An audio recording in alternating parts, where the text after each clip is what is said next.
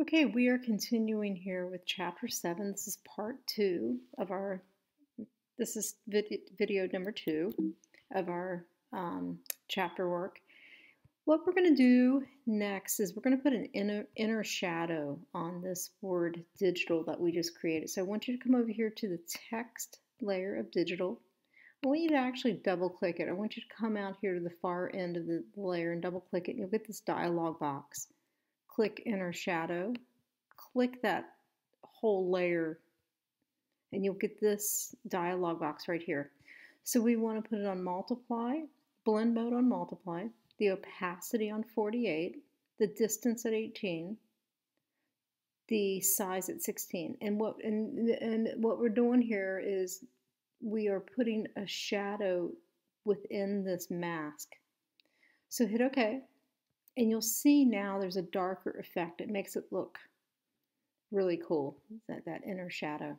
Okay, next what we are going to do is we're going to click onto the model layer.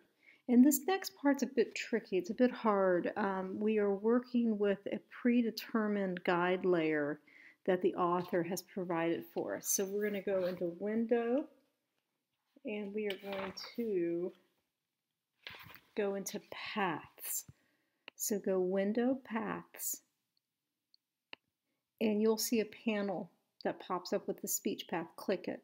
I'm going to tell you ahead of time, if this doesn't work for me, I'm going to do it freestyle, and I want to intentionally show you your options because these paths can be really tricky. Okay, so what the author wants us to do is to change the font to Myrid Pro. Let's come over here to Myrid Pro, and font should be about 14, and regular. This time our spacing is going to be really tight because we're going to put some words coming right out of here, of her mouth. And the color of the font should be white. Okay, and then capital. So far so good.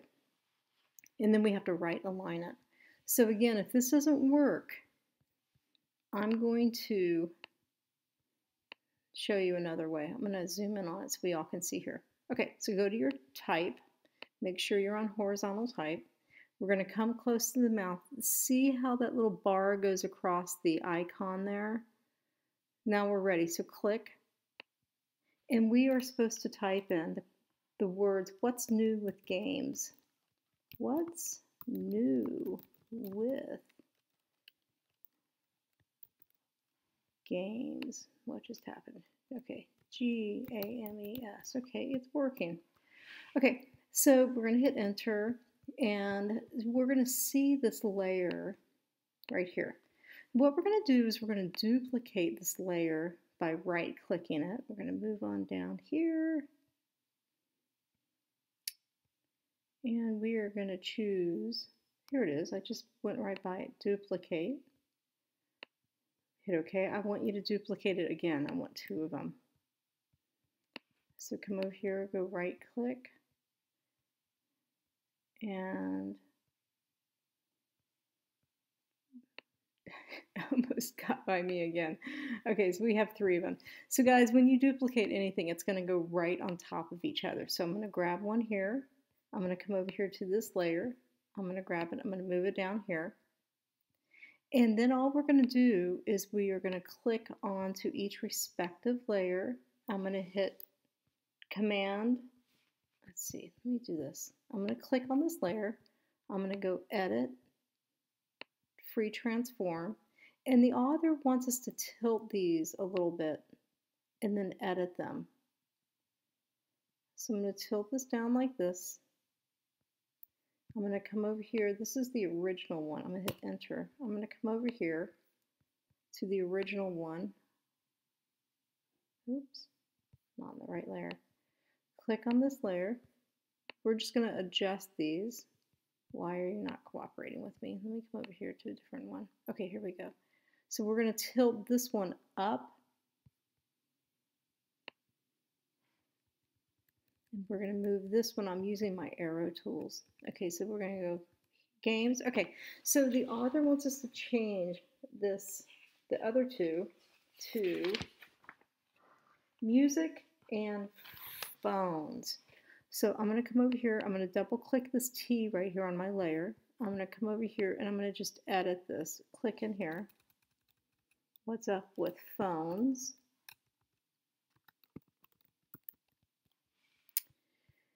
And then if you forget which layer, you can click the eyeball. That will tell you. So this is the next layer I want to edit. What's up with games, phones, and music? Music. Okay. And then I'm going to go free transform on this one, which is Command T, by the way, on your computer. And then we're just going to edit this to kind of line it up, make it look good. Hit enter. Come over here. I'm using my arrow tools now to kind of get this precise. Okay, good. All right, let me back out of this.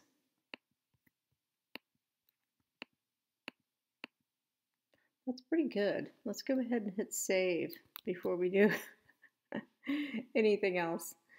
Okay, so let's go ahead and close this out. Now the next thing we're going to do is there's a little notepad here of text. We are going to add some text to the right side of this magazine cover. So before I go any further, I want to show you one thing that the author is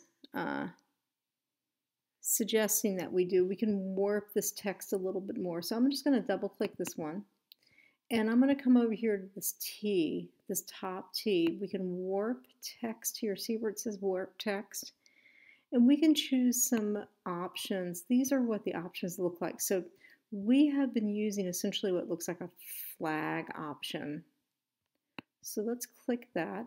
And you can distort it a little bit more. So I want you to use your good judgment. The author is making a few subtle changes to these. And wanting us to do a blend of 33 here, a negative distortion of 23, and a vertical distortion of +5. So this one should be 33. So let's go ahead and do that. 33. Okay, hit OK. So you can see how we can warp it a little bit more. So I want you to do the same to the next two layers. I'm going to go ahead and stop this video for part 2. I'll pick it up on the next video, part 3. We'll hopefully finish the text on the right side of this magazine. Okay, thanks for listening.